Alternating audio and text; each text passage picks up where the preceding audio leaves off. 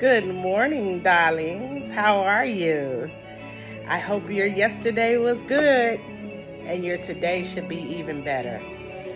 We're going to go ahead and sage our cards as I sage myself.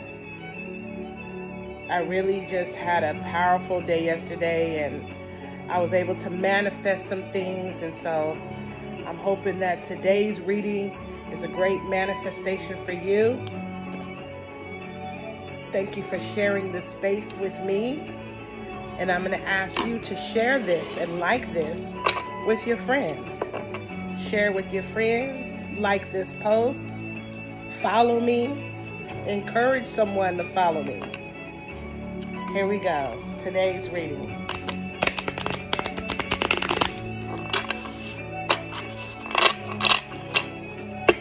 Super excited to see what the cards have. I had a powerful day yesterday, and I had to really dig in deep on something with one of the committees that I'm working with.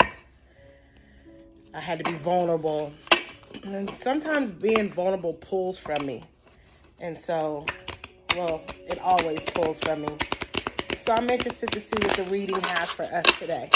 All right? Cut the cards.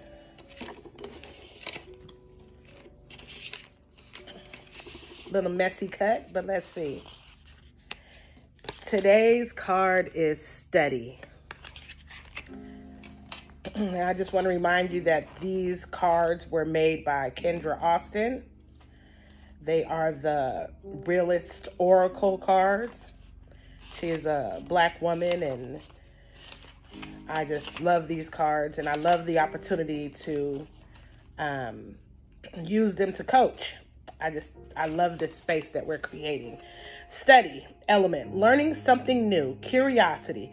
This card shows up when you're guided to enroll in university, take a vocational course, or begin an apprenticeship. It may also be a time of extensive research in order to build your skill set. Consider seeking a mentor. The best teachers know they are forever students. That's me. I am a forever student. And as a matter of fact, this card is really powerful for me right now because I have created a boot camp, a training boot camp. And I had to do a lot of studying, a lot of reading, and it challenged me. And it challenged me to actually have to dig into a part of myself that I didn't really believe in. And so what I'm challenging you is to not be afraid to do the work, to not be afraid to do the studying, to do the research, to become more than just a novice at something. Be the master at some things. And that's okay. And, you know, it doesn't mean that you're not evolved or that you're not multifaceted or that you can't flow. It just means that there is one thing or something that you can specialize in that makes you separate than everyone else. This isn't what you already know. This is something that you're interested in knowing. It's okay to take that risk. And I'm challenging you today to do that. Just as I've had to do for myself. All right?